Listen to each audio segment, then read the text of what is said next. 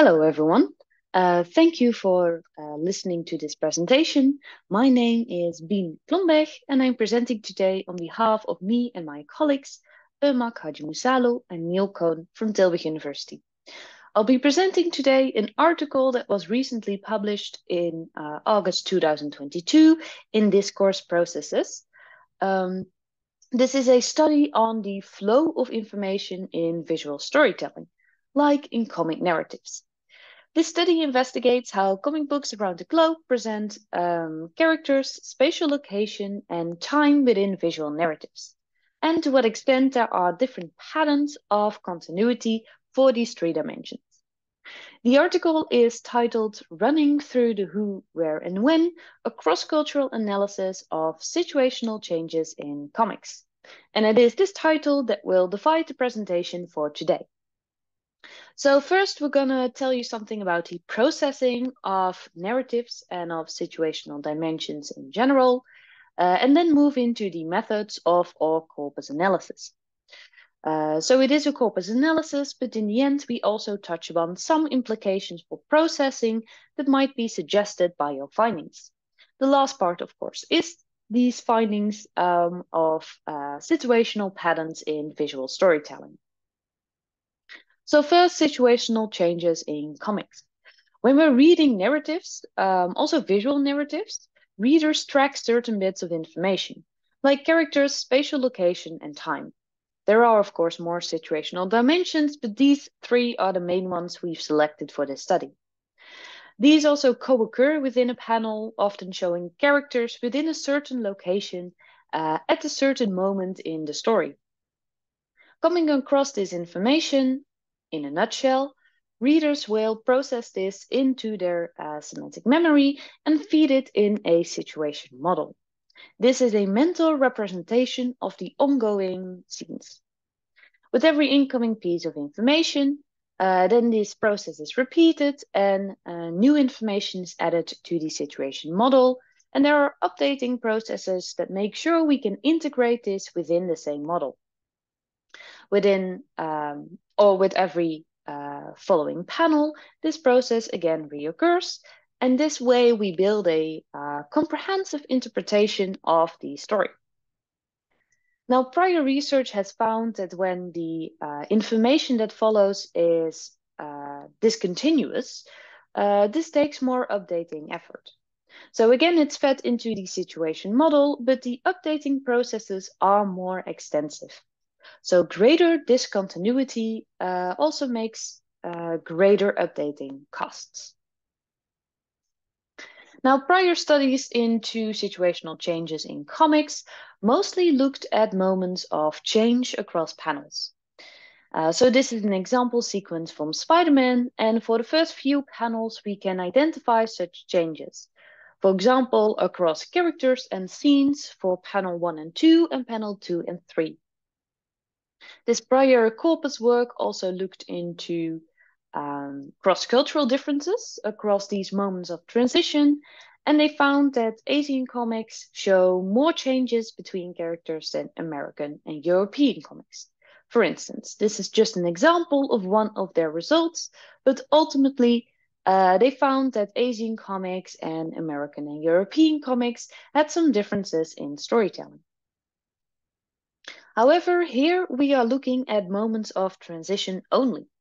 If you look at this comic's last few panels, we see that we then remain in the same location and we see the same characters throughout the last few panels. So instead, this work wants to look at extended periods of the same information that's being repeated, rather than moments of change. This way, we look in the general flow of storytelling and we will see if this mimics the results found for moments of transition. So what does that look like for our study? Let us look at characters. For the first few panels, indeed, we can find some discontinuity because we change the characters we see across panel. We first see the woman, then we see the building. So characters change across these first 2-3 panels. For the next few panels, from 3 to 4 and 4 to 5, we see that some characters are maintained, so the woman occurs in every one, and the man is omitted and then added again. So we have some continuity, some discontinuity, and we refer to this as a partial change in characters. Some things are maintained and some are changed. For the final two panels, we see that we have the exact same two characters across panels. And we refer to this as a run of information, a string of the same information. So these two panels together form one run of two panels. Same thing goes for if we look at space, we can recognize some discontinuity across the first panels. We go from the streets to this building, and some partial change when we go from the outside of the building to the inside. For the last four panels, we remain in the same room, which again constitutes a space run, a sequence of the same information repeated across panels. Now, for both characters and space, repetition of the same information is a sign of continuity. For a final factor of time or dimension of time, this works slightly different. If we would repeat the same moment across panels, this would result in a story that does not move forward. But of course, we expect stories to progress naturally throughout time. So for time, we would expect to see different moments across panels, which would result in continuous storytelling. And this continuity would be when time would be halted across panels. So for this example, we find that we have a time run of 6 panels as the story continues on every panel and shows different moments. So the story continuously progresses. Yes, so this is the way we analyzed our sequences, which give rise to different types of variables that we look into. So the first variable is the average run length, which refers to how many panels consecutively are part of a run. So for character run, we have a run length of 2 panels, for space of 4, and for time of 6. So for average run length, we took the average length of runs across a whole book. Our second variable is the run panel proportion, which refers to the amount of run panels or amount of panels that are part of a run, wherever they occur, relative to the total amount of panels within a book. Or other methods then, of course, included our corpus. So we looked at a total of 342 books across 9 different countries. More information about this corpus can be found on the Visual Language Lab website. So we applied our 2 variables of run length and proportion to this data, and we looked at runs for characters, spatial locations, and time separately. As I also mentioned, these dimensions co-occur within a panel, so we also considered 2 interactions. The first interaction was moments where panels showed complete continuity, meaning that there was temporal continuity and exactly the same characters and space across panels. The second interaction is then the opposite, where we have complete discontinuity. So there was discontinuity in time, and characters and spatial locations also changed across panels. These then resulted in 5 run types that we looked at. So our findings of situational patterns for who, where, and when. Across all books, looking at these 3 factors, we found that temporal and spatial continuity persisted longer than character continuity. And this also went for the run panel proportions, where we have greater proportions for time and spatial location in relation to characters. So overall, we do see general progression in time in narratives, mainly the same spatial locations, but frequent changes in characters. As a second, more general analysis, we also looked at a correlation between average run length and run panel proportion. And as we found a significant result, this shows that more run panels in a book overall correlate with longer runs. So typically, the more run panels we have in a book, this means that they occur within longer runs overall. Of course, we also conducted our cross-cultural analysis. So as I mentioned, we included 9 different countries in our corpus, but we grouped these together into 3 regions: Europe, Asia, and the United States. Within the United States, you will see that we also have OEL manga, which stands for Originally English Language Manga. So books that are written to be like manga, but by English speakers. For this presentation, we don't go into depth about the results related to this particular type, so we just unite them as books from the United States. If you're interested in more findings related to OER manga, you can of course look into the paper or ask all questions after the presentations, of course. So considering complete continuity, where we have continuity across time, same characters and same location. First of all, we found that stretches of complete continuity were relatively short. You can see in a graph that they're about 2 panels long. Then we also found cross-cultural differences, with American and European comics having the longest continuity runs. For run panel proportion, this was relatively the same, as American and European comics had the most continuity panels as well. So overall, European and European and American comics appear a bit more continuous than Asian ones. For complete discontinuity, for average run length, again, we found relatively short sequences, also just about 2 panels long. And Asia and American comics have the longest discontinuity runs. And here, the United States had the most discontinuity run panels, followed by Asia and then Europe. So overall, it seems that Asian comics display more constant change than European comics, who had the least discontinuity, and they appeared the most, well, to put it shortly, repetitive in showing the same information across panels. American comics then appear somewhat versatile, having similar discontinuity lengths to Asian comics, but also similar continuity lengths to European ones. So these seem to strike a balance between sustaining and changing information across panels. We then look at our 3 dimensions separately, starting with character runs. We find that again, the sequences of same information are relatively short here, between 2 and 3 panels.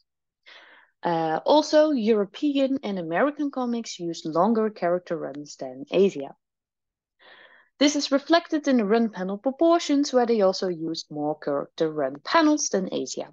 About 46%, so a bit less than half of books included panels part of character runs.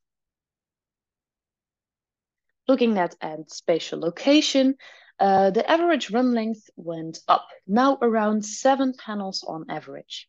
Here, the Asian comics used the longest location runs. And similarly, they also had the greatest run panel proportion.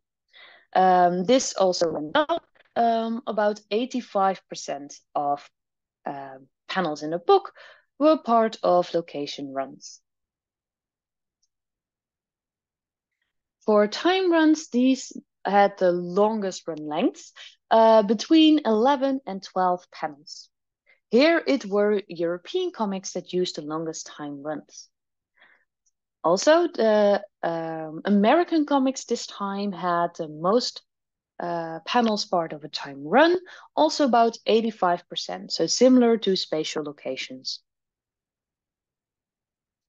Summarizing these results, we find that the flow of information differs per situational category.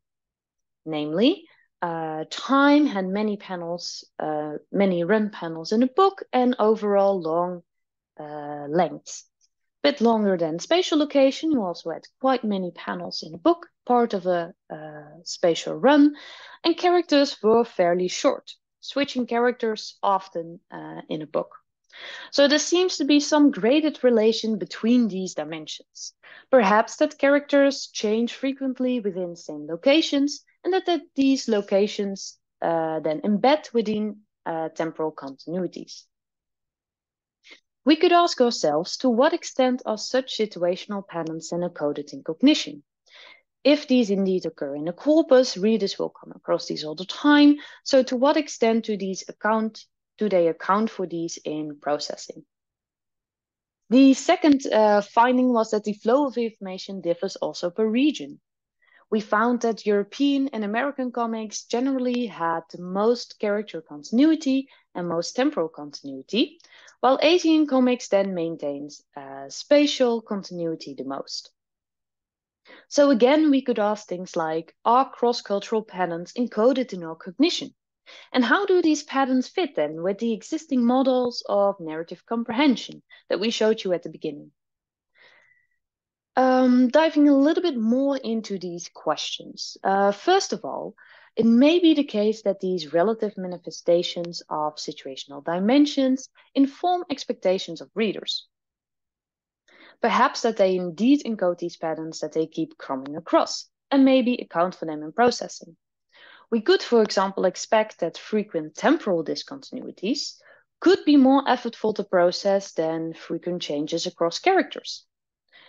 Studies of film and verbal narratives already shown such differences in the effects of situational shifts. For example, with time shifts increasing processing load more so than spatial shifts. Second, the situational patterns may even interact with the cross-cultural patterns that we found in this corpus work. So frameworks of visual narrative comprehension generally describe this kind of image that we showed you at the beginning, where more discontinuous information is more effortful to process. So based on these findings, we may perhaps expect that Asian narratives would be more demanding to process, as these included character and temporal discontinuities and were shown to have more discontinuity overall. However, we may again expect that readers engage with these kinds of patterns and maybe account for them during processing. So perhaps they habituate to the structures patterns that they come across, which could then lessen the updating cost associated with these discontinuities.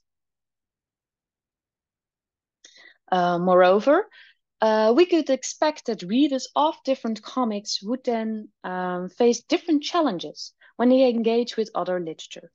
For example, Asian comics could be difficult for Western readers to get into, given the greater temporal discontinuity that they may find there. Or similarly, Western comics could be more effortful for Asian readers, given the relative high amount of spatial discontinuity.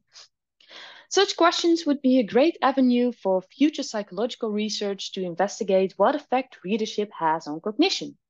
To what extent does cross-cultural conventions influence processing? And to what extent does experience with comic reading or exposure to these patterns affect processing?